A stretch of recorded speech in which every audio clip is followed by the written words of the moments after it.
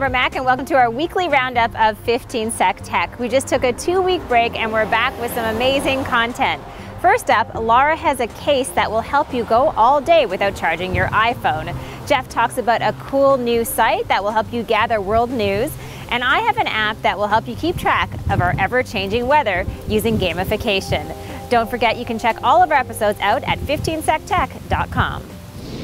A sleek option for iPhone users looking to carry a battery pack case is the Power Shadow case series from Spyder. It will double your talk time and charge your phone without taking it out of the case. The lithium-ion battery adds surprisingly little bulk and weighs just 3 ounces. There's also a compact dock to charge the case and the phone at the same time, making it super simple to keep your iPhone charged all day.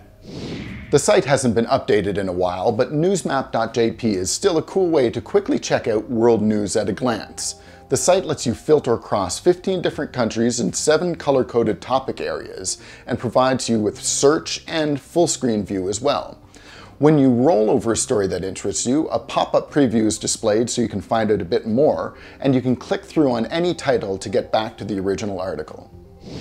As the weather starts to get colder, it's the perfect time of the year to find a great weather app. Sunshine is a new app that uses gamification and crowdsourcing to get precise weather information in terms of exactly where you are, so you know what to expect when you walk out the door.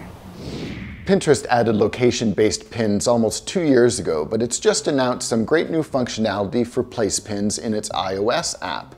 Now you'll be able to get directions to a pinned location, find out contact information and hours of operation for businesses, read reviews, and share other related information around that pin location. That's almost 7 billion pins and counting, with extra details available for Pinterest users now.